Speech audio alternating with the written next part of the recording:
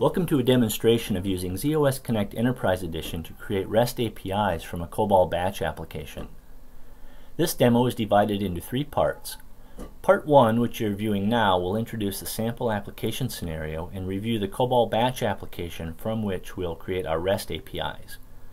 Parts 2 and 3 are shown in other videos and will demonstrate the processes used to create, deploy, test, and dynamically update our RESTful APIs using the Eclipse-based IBM z/OS Connect EE API editor.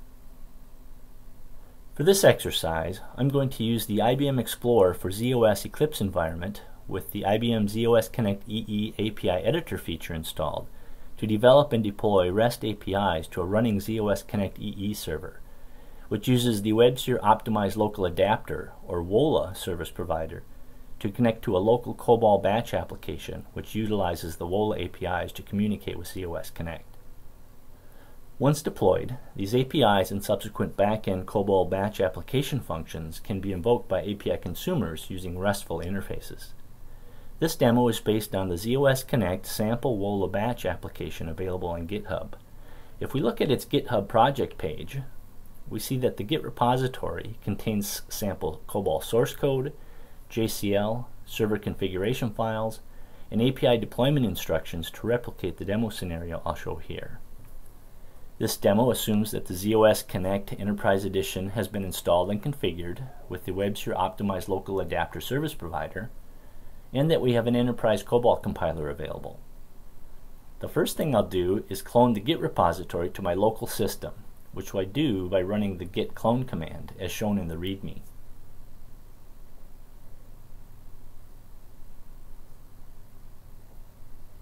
After that, I allocate the necessary datasets on z/OS and upload the sample application files to my z/OS system.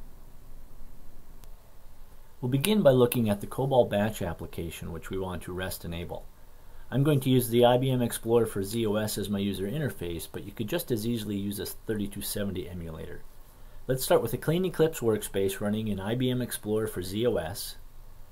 The first thing we'll do is create a new connection to my z/OS system.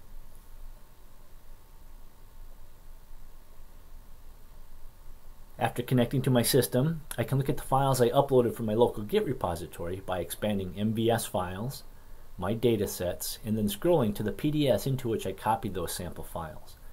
The first thing we'll do is open the COBOL batch source code we're going to REST enable. As you can see from the sample program description, this application makes use of the WebSphere Optimized Local Adapter APIs to interact with z/OS Connect. It uses the WOLA APIs to register with the z/OS Connect server as a target for the WOLA calls and to receive requests from and send responses to the server. What I want to focus on is the action supported section. You can see that this single application supports all 4 types of HTTP methods which we want our REST API to support. It does this through a service request type variable in the request data structure defined in the zconrec COBOL copybook.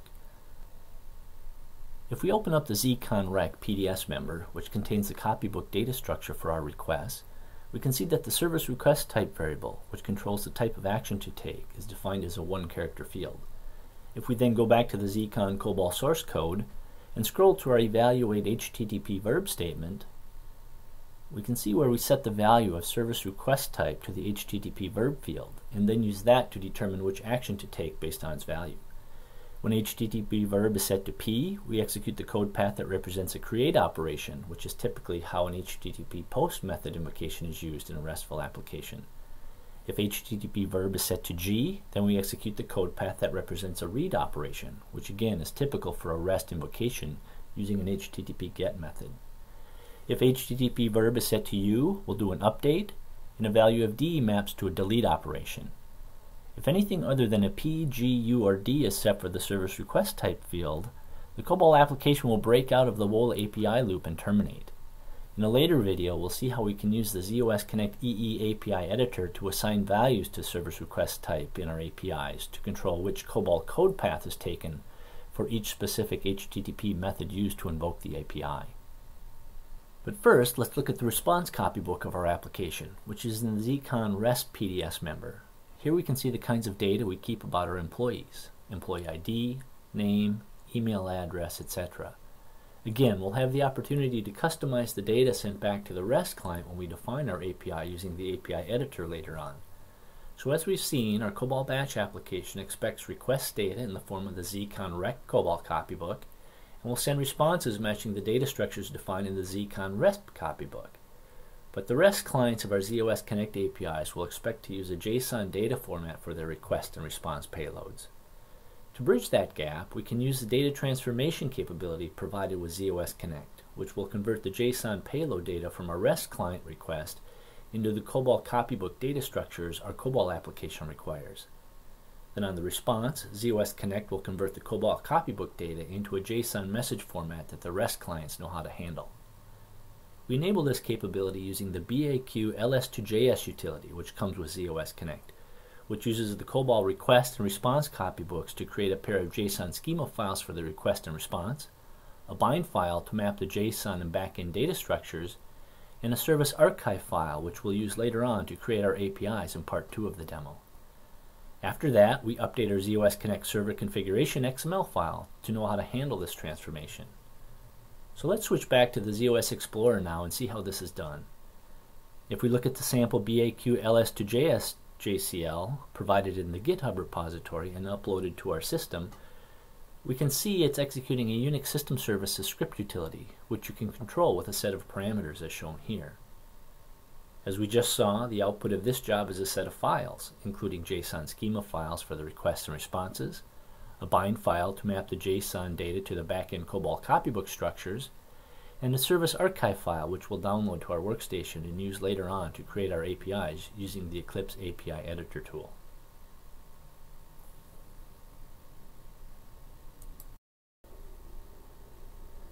Next, we'll update our z/OS Connect server configuration XML file so our server can perform these transformations at runtime.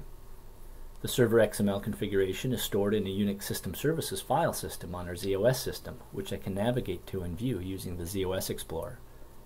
If we open the server XML configuration file from our z/OS Connect server, which is based on the sample provided in the z/OS Connect sample WOLA batch GitHub repository, we can see where I've defined my data transformation for my COBOL batch service.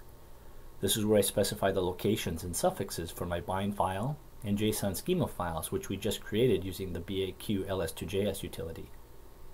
While we're here, let's look at some of the other z/OS Connect server configuration elements. We can see we're using a basic registry with a single user defined, which we'll need later on when we connect to our server from the Eclipse API Editor feature. We can also see where I've defined my COBOL service and specified the data transformation we want to have executed when the service is called. We can see where I've defined my local adapter service provider and the 3-part WOLA name we use to communicate with our COBOL batch application. And finally, I can see what ports my z/OS Connect server is listening on for REST client requests. I've already started this server and the COBOL batch application running our service, which we can see by switching to the JES active jobs list. BAQ STRT is my running z/OS Connect server, and BKCOB is my running COBOL batch job, which we can see has registered using the 3-part WOLA name and register name we specified in our server XML. So the runtime is there. There's a running z/OS Connect server with a WOLA connection to our running COBOL batch application, which we've defined as a z/OS Connect service. In later demos, we'll look at the processes used to create, deploy, and test APIs using these z/OS components.